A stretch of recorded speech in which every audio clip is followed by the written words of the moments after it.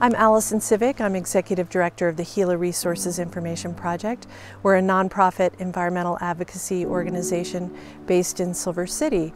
And one of the things that I've done for the past 17 years is work to protect the free flow of the Gila River here in southwestern New Mexico.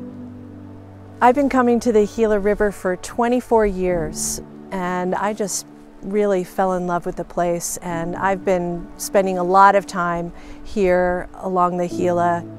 The Gila River is a major part of my life.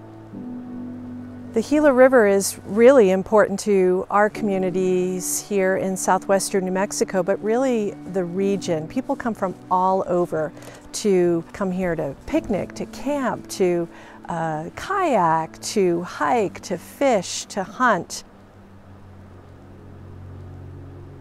The Gila River is New Mexico's last major undammed river, and it is one of the iconic rivers in the state, and it's been under threat for many years from dams and diversions.